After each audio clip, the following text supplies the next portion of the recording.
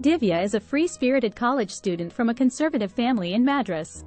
Her father Chandramouli has arranged for her marriage and tells Divya to come home early from college to meet Chandrakumar, the prospective groom.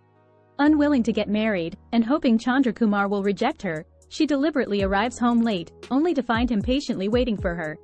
She talks arrogantly to Chandrakumar to make him dislike her, but, undeterred, he says that he likes her and agrees to the marriage. Divya initially refuses, but when her father has a heart attack, her mother begs her to accept the proposal to aid his recovery. Succumbing to the pressure, Divya marries Chandrakumar, but they do not consummate their marriage. Chandrakumar takes Divya to his house in Delhi, but she cannot accept him as her husband. When he asks her what she would like as a wedding gift, she says she wants a divorce, which shocks Chandrakumar. Sometime later, Divya tells Chandrakumar about when she was in love with Manohar, whom she met as a college student.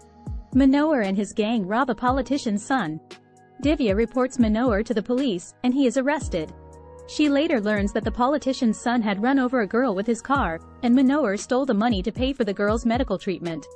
Feeling guilty, Divya bails him out. Manohar falls in love with Divya, and tries to win her love. Although she initially rejects him, she eventually returns his feelings. Manohar is a member of a revolutionary group who plan to hold an illegal rally. Divya does not approve, and asks him not to attend. He agrees if she will marry him.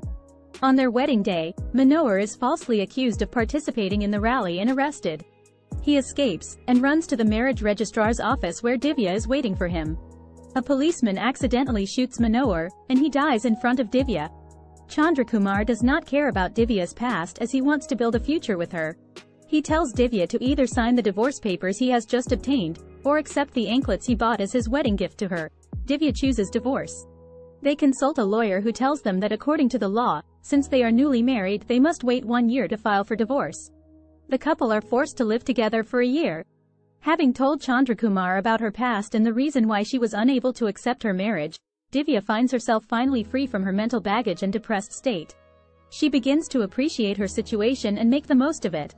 Conversely, Chandrakumar is wary of her as he fears what would happen at the end of the year when their divorce would be approved. Troubled, he distances himself from her and rejects her every move.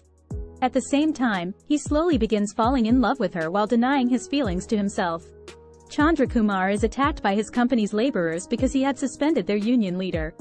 Divya brings him to a nearby hospital, where he survives after receiving treatment. After he is discharged from the hospital, Divya takes care of him and realizes that she has fallen in love with him. She tries to show it by wearing the anklets which are Chandrakumar's wedding gift to her. But before she could do this, Chandrakumar asks her to return to Madras and books her trip, thinking she was simply being immature as she was trying to surprise him by the sound of her feet. After Divya arrives alone at the railway station, she runs into Chandrakumar, who gives her the divorce papers that she had requested, saying they have been approved. Divya breaks down, telling Chandrakumar that she loves him and would wait indefinitely for him to reciprocate, and tears the divorce papers. A pleasantly surprised Chandrakumar catches up with the train which Divya is in, stops it and takes Divya home.